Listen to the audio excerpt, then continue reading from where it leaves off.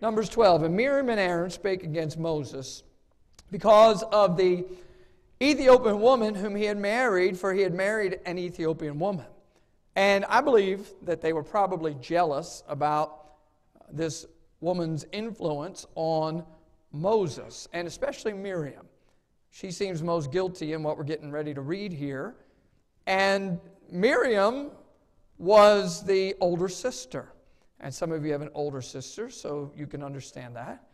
And they said, verse 2, hath the Lord indeed spoken only by Moses? Hath he not spoken also by us? And reality was the Lord had spoken by them.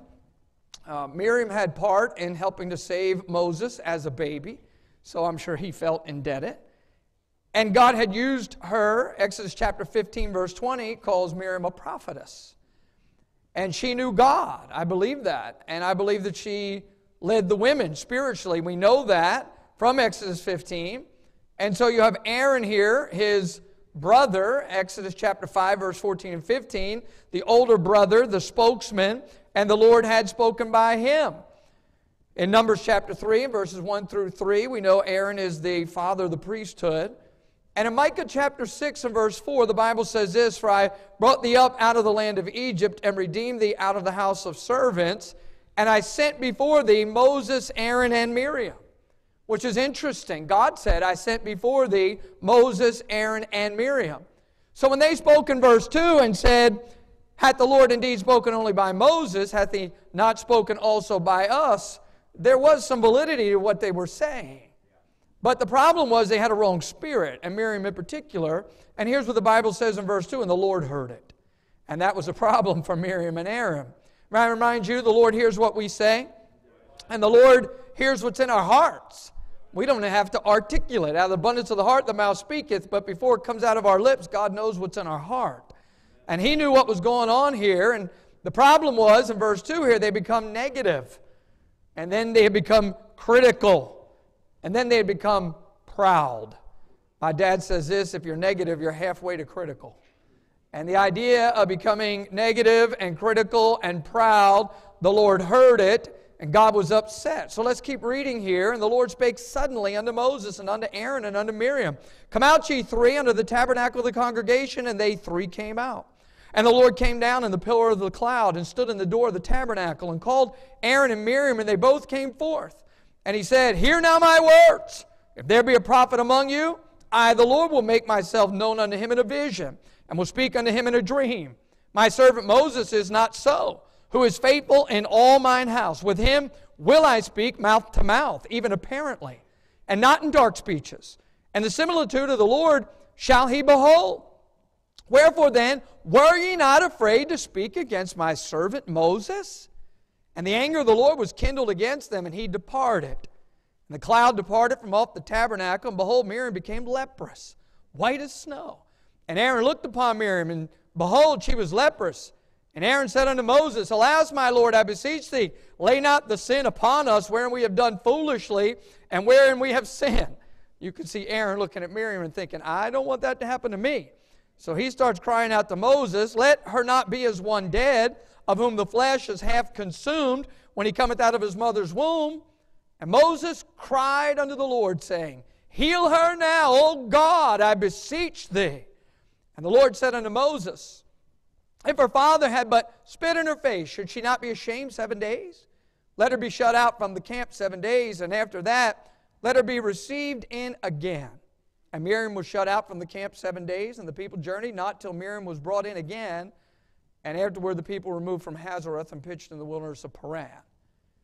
So here I see this story. It's an amazing story in the Bible. And because of time tonight, I'm not going to develop it fully, but you've read it. You're familiar with it. Miriam and Aaron, they speak against Moses. And Moses is a man who deals with this situation, deals with his critics in a way that did please God. And I want you to notice verse 3 here. Now the man Moses was very, what's that next word, church? Meek. Moses was very meek. You might mark that statement in your Bible. Moses was very meek. And the Lord's pressed my heart tonight to preach a simple thought: the greatness of meekness. The greatness of meekness. I believe America has a pride problem. I believe all of our sin ultimately can find its root in pride. And we have a pride problem in our nation. Because of that, God resisteth the proud. We're in trouble. We're in trouble. May I dare suggest, I believe the reason why America, we've become proud, sadly, Christianity in our churches, there's been a spirit of pride that has arisen through the decades in our own local churches.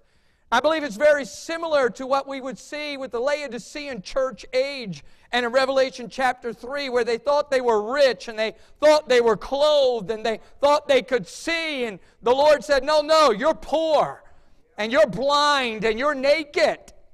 But they were puffed up. And that church, that Laodicean church age and dispensationally, I'm not sure what you believe, but I believe that's where we're at.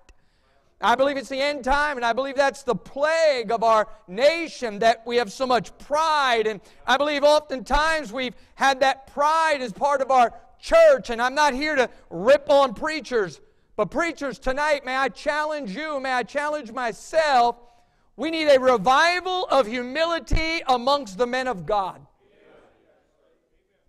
I'm 56, as it was already mentioned. I got saved at 8 years old. My dad, mom got saved in 1975.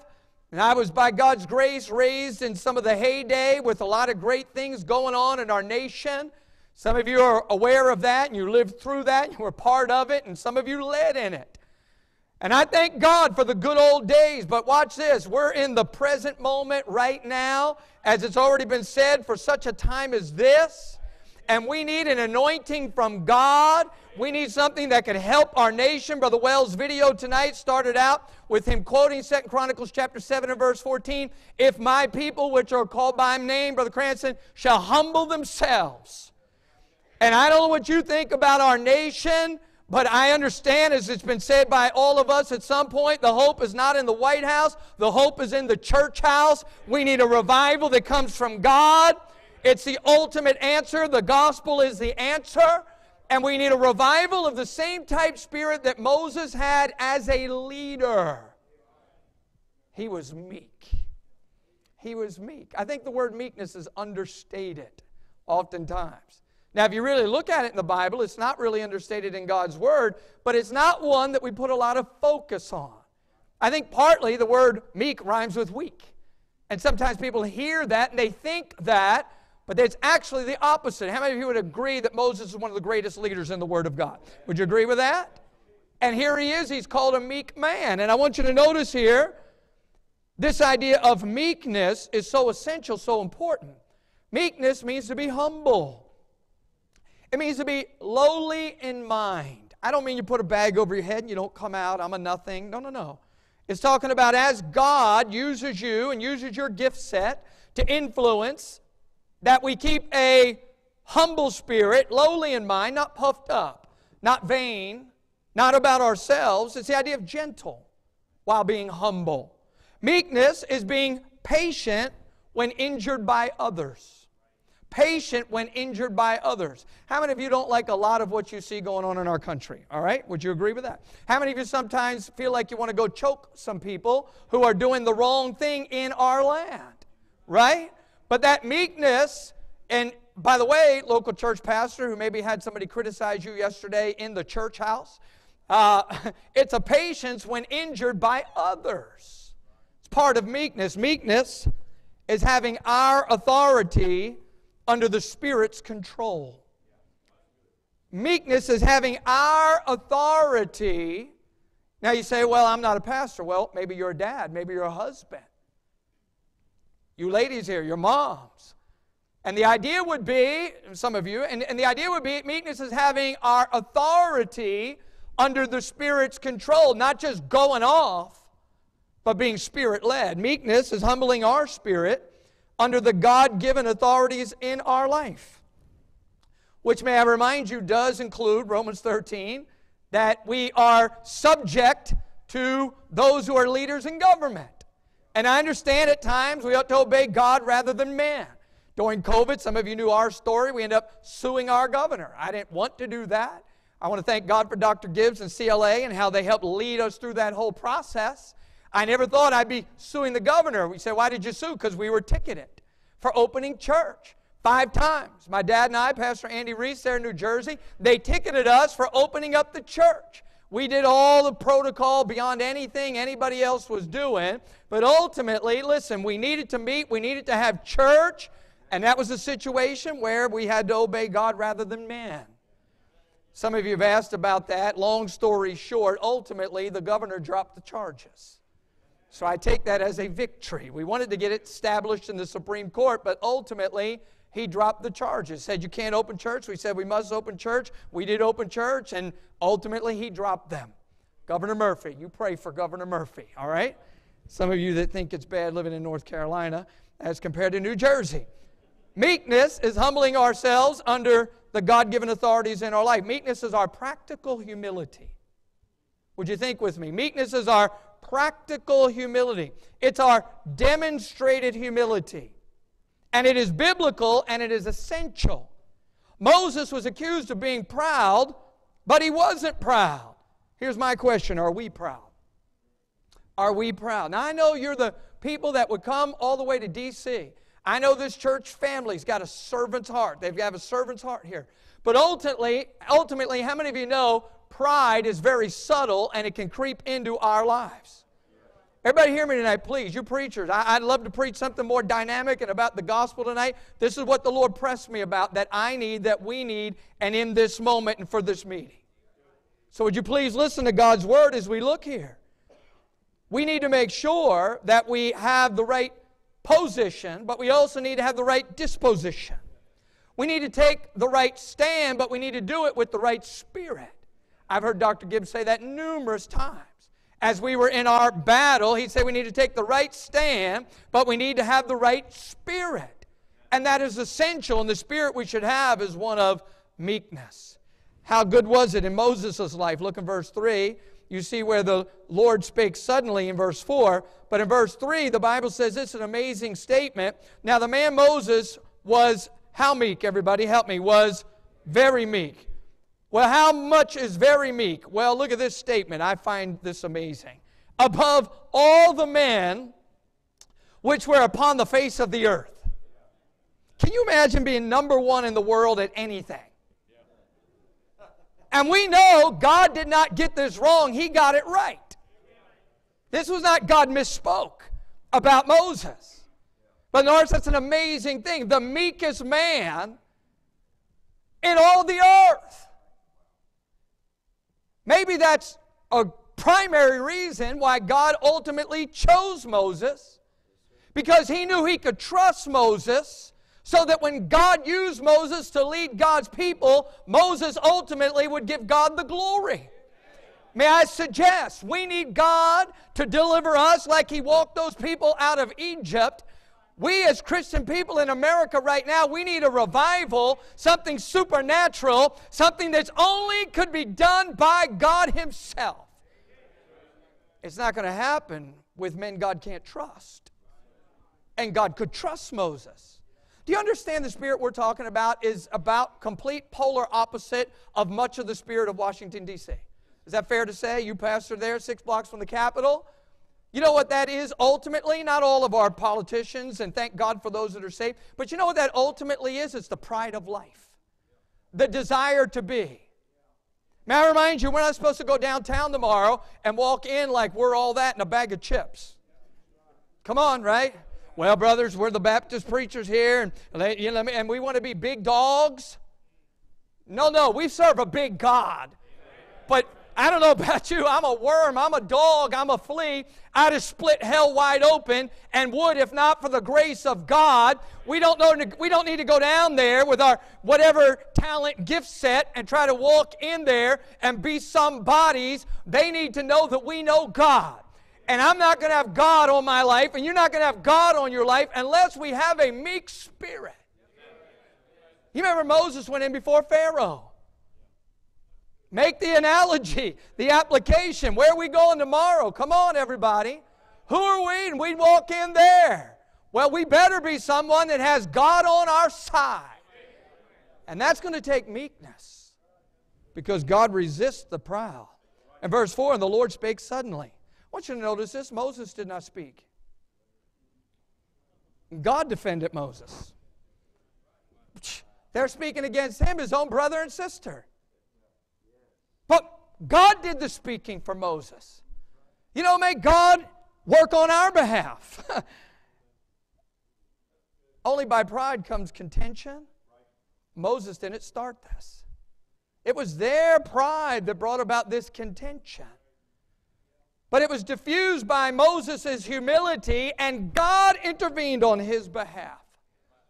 You know, you get your voice as loud as you can. It still won't be loud enough to overcome these enemies. It's only God that can do what we need done, and in our nation.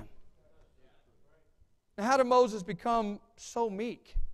I'll tell you one thing for sure. Look at verse 7. My servant Moses is not so, who is faithful in all my house. Notice what God said. With him will I speak mouth to mouth, even apparently and not in dark speeches.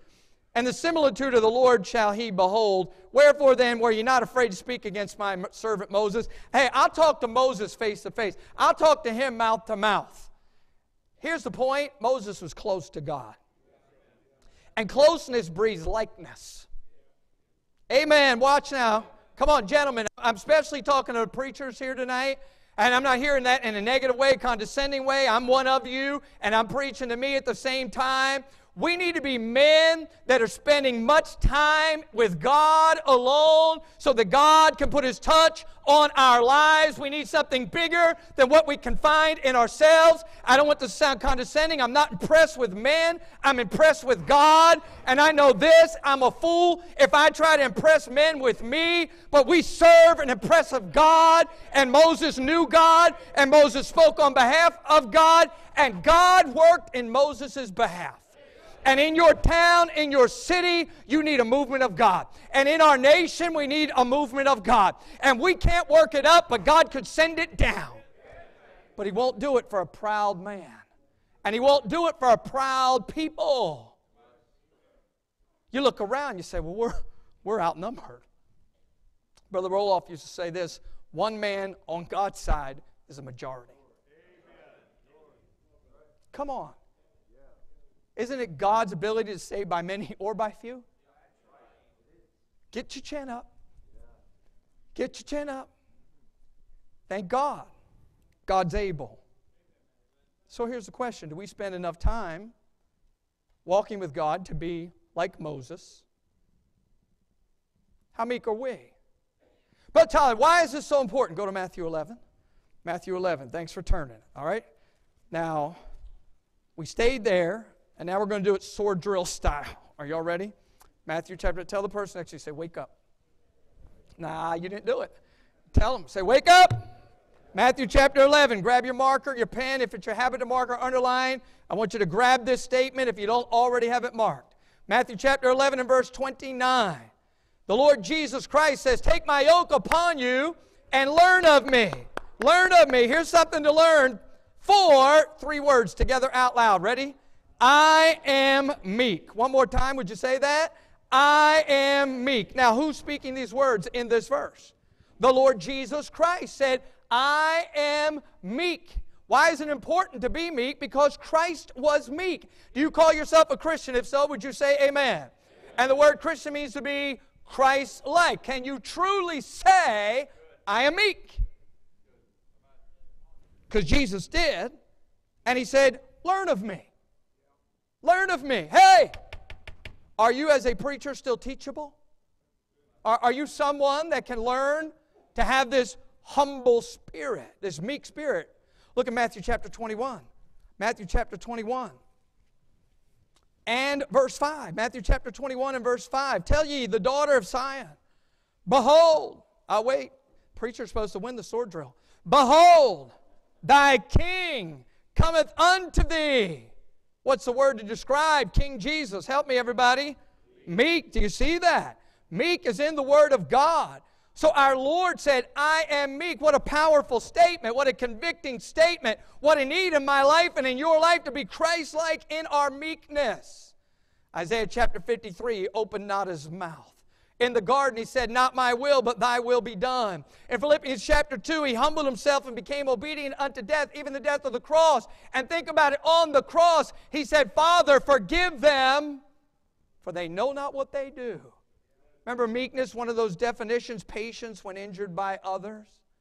How many of you know he could have called 10,000 angels, but he didn't? He humbled himself to the will of God. And we need a revival of humbling ourselves to the will of God. Don't be bitter that you live in 2024 and all is not well in America. Look at it as not something, well, I've got to live here. You get to live here. And in this moment, hey, well, I love to study church history and Bible history, and I do too, but this is our page in church history. You say, but yeah, there's not many of us. Hey, we may be the remnant group in a gleaning stage, but thank God I still get to serve King Jesus. And I want to be more like Him and less like me. Amen. Die to self. Like John the Baptist, right? He must what? Help me. Increase, but I must decrease. Absolutely. That's our Lord. We should be meek towards God. So I'm going to talk relationships here very quickly. Are you ready? We should be meek towards who? God. Everybody, we should be meek towards God. Ephesians chapter 5 and verse 1 tells us we're to be like obedient children. You ever seen a kindergarten teacher and have one of those tow ropes and all the kids are holding on to that rope? May God help me, may God help you to be obedient to our Lord and follow Him with a spirit of meekness. Where He leads me, I will follow, right? So we need to be meek in our spirit towards God. Luke 18:17 talks about yet to believe as a little child. Remember Solomon when he took over 1 Kings 3:7? He said, I don't know how to go out or come in. I'm like a child. I'm a child. There's a humility there initially in Solomon's life, that meekness. How about meekness towards God and accepting God's will? How many of you ever made plans and God changes your plans? Have you ever had that happen? Woo! What do you do? Well, how about Job? What did he say? Hey, though he slay me, yet will I what? Trust him. Trust him. Blessed be the name of the Lord. The Lord giveth, the Lord taketh away. Blessed be the name of the Lord. You don't have a church building yet. God must not like you. No, I know God loves him. Hey, God's developing a faith story right there. Are you with me? At Graceway and at your place. By the way, this is all point but on point. There are no small churches. There may be smaller in number churches, but every church is a big church that's in the plan of God. So don't be discouraged. We should be meek towards God. We should be meek with our spouse. You say, Brother Charlie, this is a Bible study. It's not a sermon. I know, but it's one we need. Ephesians 5:25, all you men quote it with me. Husbands, love your wives even as what? Christ also loved the church. How about meekness with our spouse? 1 Peter 3:1-7. I can't develop it. Verse 7. We like to talk about the women and them being submissive, but how about the way we love our wives? Don't deal treacherously with the wife of your youth. We should be meek with our spouse. We should be meek with our children. Ephesians chapter 6, verses 1-4. We go 1-3, but what about fathers? Provoke not your children to wrath. Y'all with me? Who would provoke children to wrath? Someone that's not meek.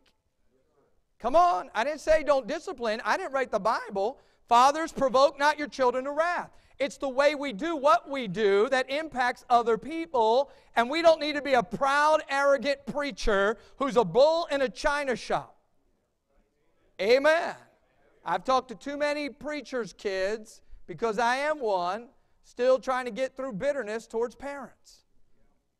Amen. We should be meek with the sheep, our followers. In a local church context, you preachers, 1 Peter 5:2-6, we're not to be lording over. We're to be humble ourselves. Brother Raymond, that's what the Bible says, right? Remember how Jesus dealt with people? How about with Peter? I mean, Peter was the ultimate mess up. 3 times. I told you you're going to deny. He did deny, but the Lord goes to him, lovest thou me, lovest thou me, lovest thou me. There's a restoration process. Can we all agree with that? You know, when Thomas said, Lord, we know not whither thou goest, and how can we know the way? Jesus did not say, you idiot. I've been with you 3.5 years. How do you not know where we're going and how to get there? Patience, meekness, humility. I've taught these people. We'll teach them again. And with the right spirit. How about us being meek when we deal with our critics? I don't have time to go to all these references. I'm just buzzing through this message. 2 Timothy 2, 24 and 26 through 26. Meek when dealing with our critics. You know, Moses was not vindictive. How many of you saw when we quickly read through there that he prayed for Miriam's healing? Pray for them which despitefully use you. Aren't we supposed to pray for kings and all that are in authority? Amen. Come on now. I mentioned Governor Murphy. I need to pray for him. Well, Brother Clark, he did. No. That's the governor. God put him there. I need to pray for him. Amen. Those leaders will go in. We're from New Jersey. Well, can I just tell you, we live in a very, very blue state. How blue can blue be? Where is it blue as it can get? Some of you know Senator Menendez, right? You know that name. Well, that's our senator. Cory Booker, you know him, right? We're going down. What's the goal? We want to see him. Want to talk to him. Want to pray with him. Amen. Some of you got quiet on that. Notice here, we should be meek in dealing with the lost, which ties right in with what I was just saying. Look, old Nicodemus, can a man go into his mother's womb and be born? And you look at that and say, dude, what are you thinking in that question? Right? With the obvious answer. But the Lord was patient with him, brought him along. Woman at the well, she was a little snotty at the beginning of that thing. Who are you? And you're a Jew talking to me. And how's that going on? And our fathers worship. The Lord could have just shut her down. But he dealt with her with a spirit of meekness. Come on now, everybody stay with me. I'm talking about we're in Washington, D.C. tomorrow, and there's a lot of people that could get on your nerves. Amen, Brother Cranston. When I go to Senator Booker's office tomorrow with our other New Jersey people here, he'll have an American flag, he'll have a New Jersey flag, he'll have a rainbow flag, and he'll have a transgender flag.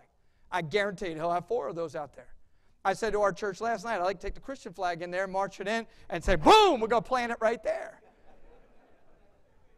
Hey, I'm supposed to have a spirit of meekness. But Clark, you're saying don't stand. I'm standing by the grace of God. You're standing by the grace of God. But we better be Christ-like. I am meek. Are you ready? Meek Christians are teachable. How fast can you turn? Can I have 10 minutes? Because he told me I had to be done a quarter after. I know. That's why I'm asking you now. I love you. I will buy you dinner. He's not the boss. He just has to keep everything organized the whole time we're here. And he wants everybody here to go to this meeting afterwards. Is that correct? I thought you did. I could tell. He's not going to love me anymore. I'm not going to look at Andrew again. Matthew chapter 25. In 10 minutes, we're going to buzz scriptures right on through. Are you all ready? Come on, tell the person next to you, say, I'm ready. Psalm 25. I said, meek Christians. If you're a preacher, would you just make it personal and say, meek preachers? Meek preachers are teachable. It's bad if you can't teach you as an old dog a new trick. Because this Bible always has something new for us to learn. And the will of God. Psalm 25, 9. We'll read this together out loud. Ready? The meek will he guide in judgment, and the meek will he teach his way. Meek Christians are teachable. When's the last time you learned something? I love my dad. He's 78 years old. And he says, I study every day. I study every day. And he studies people. He said, everybody teach you either what to do or what not to do. But the idea of being teachable. Hey, come on now. Let's not act like we've been there, done that, got the T-shirt on, everything. Every day is a fresh day from God. We can always be learning. And meek people are teachable. Have you kept your teachable spirit? Go to James 1, sword drill style. James chapter 1. Come on, come on, come on. James chapter 1. And we know meek Christians receive the Bible with an open heart. I can't develop all these, but you know them. James 1:20, for the wrath of man worketh not the righteousness of God. Well, I'm going to get mad about it. Okay. Wherefore lay apart all filthiness and superfluity of naughtiness, and receive with, help me church, meekness, the what? Engrafted words, which is able to save your souls. But be doers of the word, not hearers only, deceiving your own selves. Meek Christians receive the Bible with an open heart. The engrafted word. Notice that. Are you receiving the word of God? Even tonight, are you willing to receive whatever it is that God gives you through the scriptures as you read them tonight? Galatians chapter 5, verse 23. I'll just mention this. You know it already. Fruit of the Spirit is meekness. Do you see that in verse 23? Galatians 5:23. The fruit of the Spirit, everybody, is meekness. So meek Christians, meek preachers show meekness on the branches of your life. It ought to be a demonstrated thing. It ought to be something where other people, by the way, can reap the benefits of picking that off the branches of your life. To be the recipient of that fruit of the Spirit in your life, meekness. Are you a blessing to anyone by your meekness? We ought to be. It's essential. It's important. Meek Christians put on their meekness like they put on clothing. Look in Colossians chapter 3, please. Colossians chapter 3. Meek Christians put their meekness on like you put on clothing. If I said to you, did you put on your meekness today? Colossians chapter 3. Pick up, if you would, verse 12. Colossians 3:12. Put on, therefore, so here we go, as the elect of God, holy and beloved, bowels of mercies, kindness, humbleness of mind. Everybody help me. What's the next word? Meekness. Put on meekness. Did you put on your meekness today? Did you put on your meekness today? We should. Meek Christians follow after meekness. They pursue it. They follow after meekness. They pursue it. Look at 1 Timothy chapter 6. 1 Timothy chapter 6, please. Thanks for turning. I'm preaching 6 more minutes.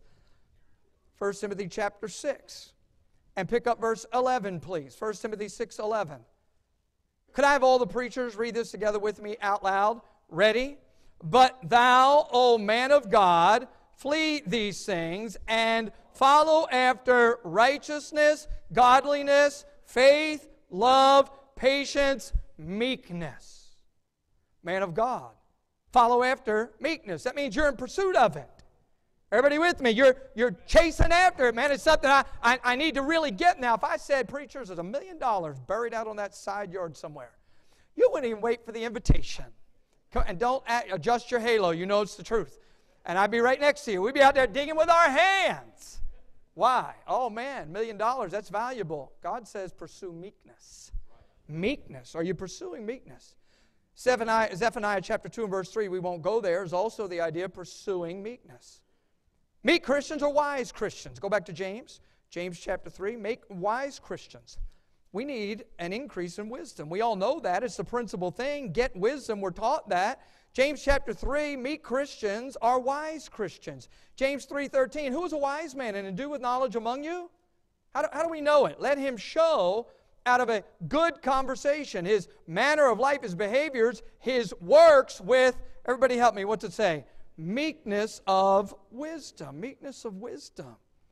So a meek man is going to be a wise man, and a truly wise man is a meek man. Meek Christians promote unity in the body of Christ. Go ahead and look at Ephesians 4. Ephesians chapter 4. Come on, sword drill style, preachers, turn with me. Come on. So you're picking on the preachers tonight a little bit. Ephesians chapter 4. Meek Christians promote unity in the body of Christ. I need to be preached to. I have an advantage at our church. If I preach Sunday night, my dad preaches Sunday morning, and we flip each week. So I get preached to all the time. Preachers need preaching. Amen. Ephesians chapter 4, verse 1. I therefore, the prisoner of the Lord, beseech you that you walk worthy of the vocation wherewith you are called. Well, what's the Spirit? Notice, with all lowliness and, help me, meekness. With long-suffering, forbearing one another in love. Everybody help me on 3. Ready? Endeavoring to keep the unity of the Spirit in the bond of peace. You know, we'd have more unity as Bible believers if we have more meekness. Brother Clark, I'm an independent Baptist. I don't believe in unity.